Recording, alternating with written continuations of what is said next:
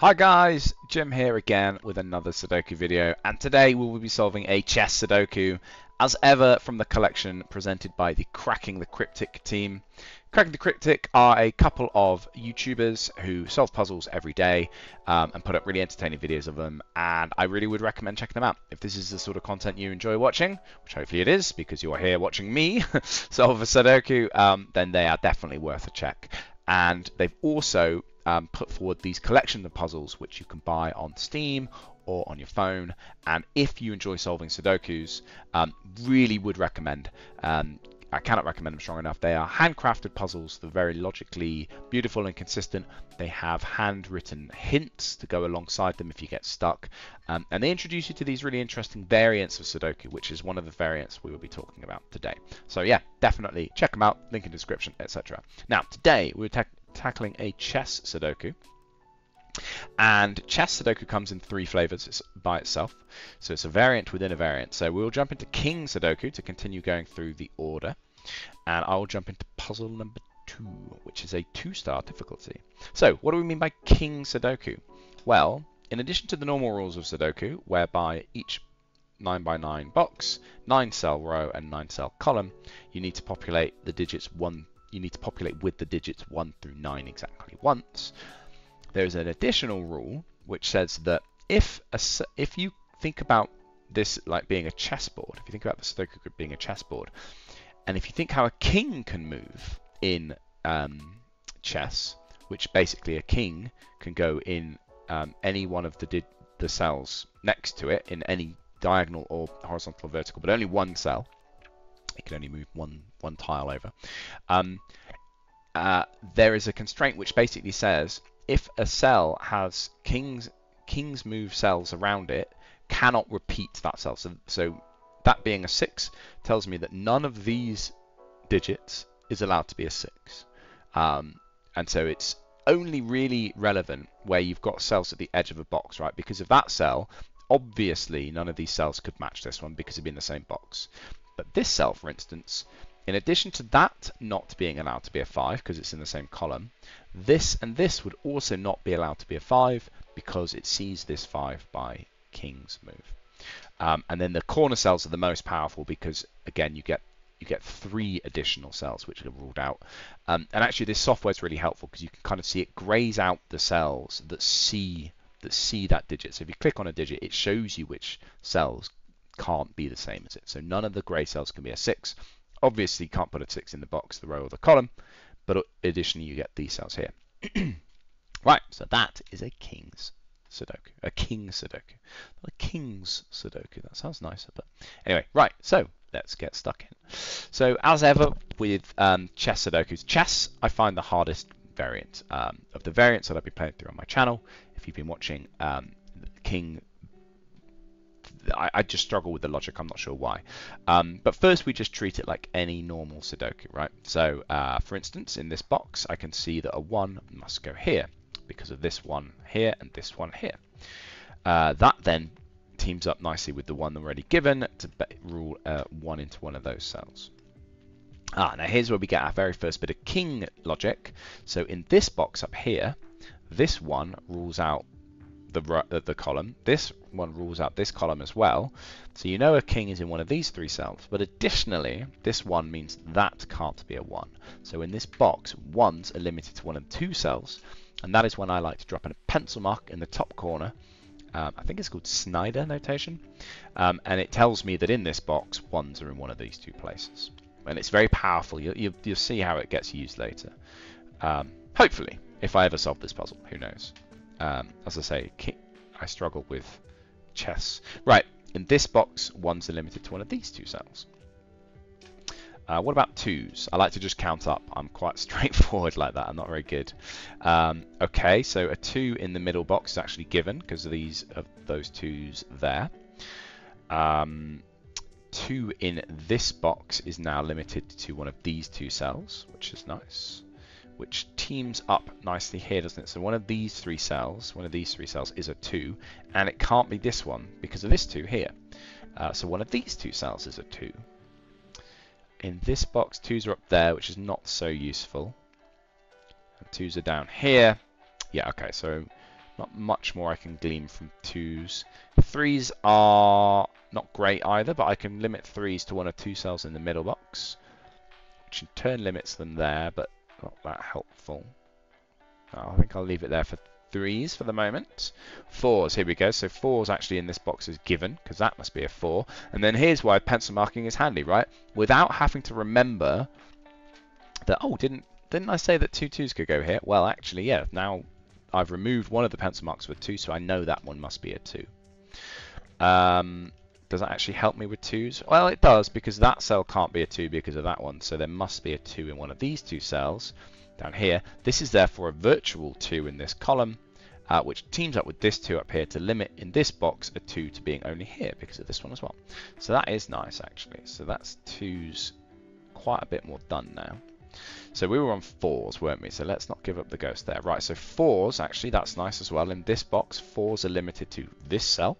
So that takes the place of a 3 pencil mark, which means I now know that 3s are where the 3 goes in this box. And if I look over here, that then gives me more pencil marks for 3s in that box. Okay, sorry, so we were on 4s, weren't we? Yes. 4s in this box are actually limited to 1 of 2 cells here, so I will note that down. In this box, 4s are limited to 1 of these 2 cells by these 3 4s ganging up. Can I do anything else with 4s? We've got this sort of corner shape with 4s in this box, so that's not too helpful. What about 5s? Okay, lovely. So 5s in this box is actually given because a 5 sorts out that one.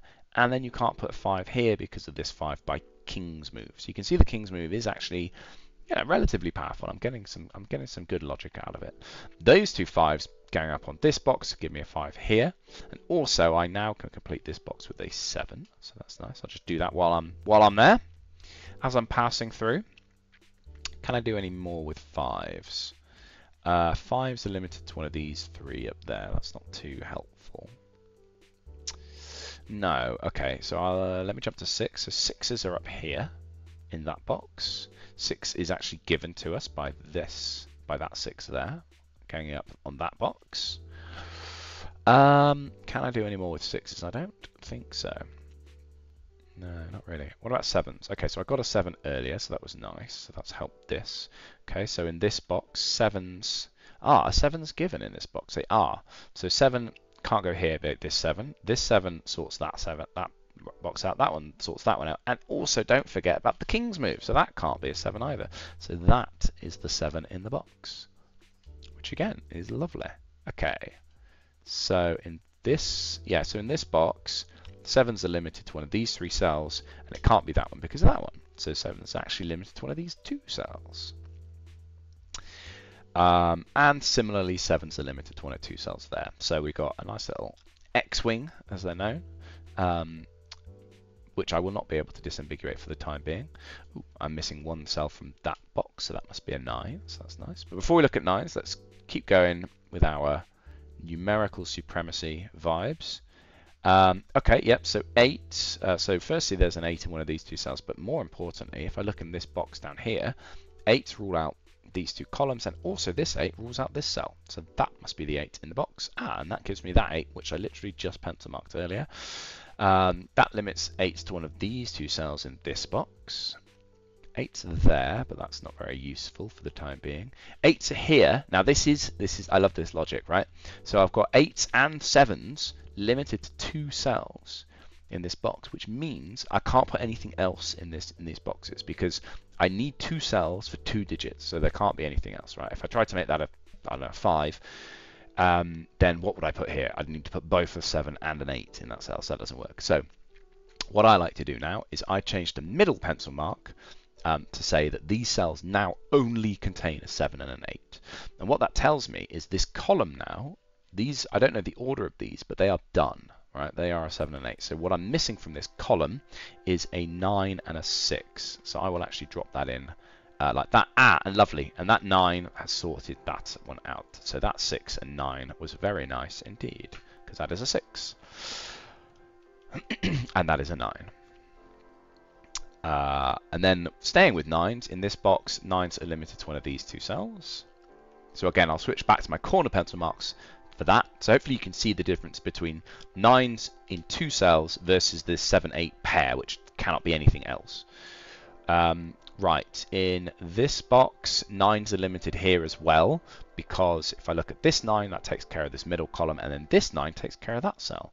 So these are a 7-9 pair. Again, so pairing of 7s has been quite helpful here. This is why you pencil mark, because if I hadn't popped that there were 7s limited there from before, I would have not known about these pairs.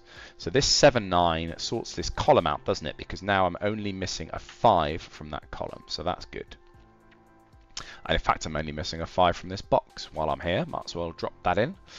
And then 5s are limited to one of these 2 cells. Right, sorry, I'm getting sidetracked by 5s. They've been very useful, actually. Look, and 5s are down here as well. Gosh, okay. I'll pause there on 5s. So 9s, we were with 9s, weren't we? So 9s in this box are limited to... no, 9s in this box are given because of these 2 9s here. That must be a 9. This is a 9-8 pair now, again, by there being 2 9s and 2 8s across these 2 cells. So there could be nothing else. Therefore, this row still needs a 4. Can't be there. Can't be there and there because of the 4, because of the 8-9 pair. That must be the 4 for the row.